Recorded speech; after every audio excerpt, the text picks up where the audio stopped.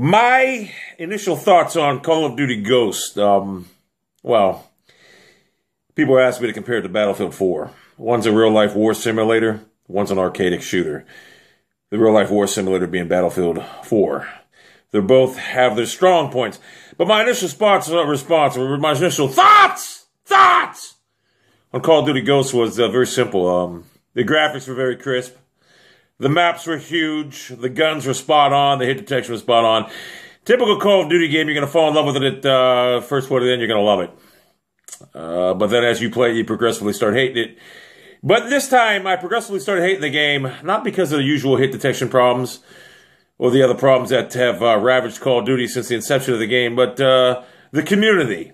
The community in Call of Duty has increasingly become a bunch of pussies. The maps are huge. The only problem I ran into is a lot of times the maps are so big that you'll search for somebody for like a minute because everyone's fucking hiding because they're bitches, and then someone will start you when you come upon them and you'll get killed. I don't know how to use a kill streaks or nothing, but the gun seems strong. You die quickly, which I don't mind. The unlimited sprint I love. One problem I did have is about third game into, the spawns are crazy. I'd kill somebody and then I'd get shot right from behind. I wouldn't even have a chance to reload. I'd kill somebody and it happened the whole fucking game. The maps are extremely big, I will say that. But I did like the game, I'm not going to lie to you.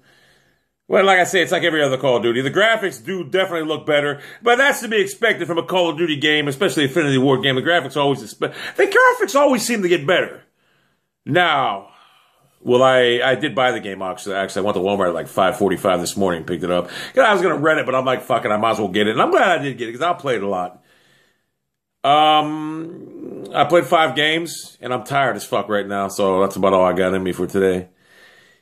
I really didn't have any good games. The last one I'm uploading is probably the one I'm uploading, then I'm going to upload the rest of them, which are rage-induced because I'm bitching at fucking campers, just like every other Call of Duty. You got campers, you got nerds playing it. But from an aesthetic standpoint, it's definitely the best looking Call of Duty. Character moves nice and smooth. I like it. Well, that's my first initial response. It's like the honeymoon phase right now. I love it. We all know how that goes. But the only problem I had with this game so far is not the fucking game itself. It's the pussies that play the game. So that is my first initial thoughts on Call of Duty Ghost. I will be uploading a video probably by noon sometime. And I may upload like 4 or 5 today. Who knows?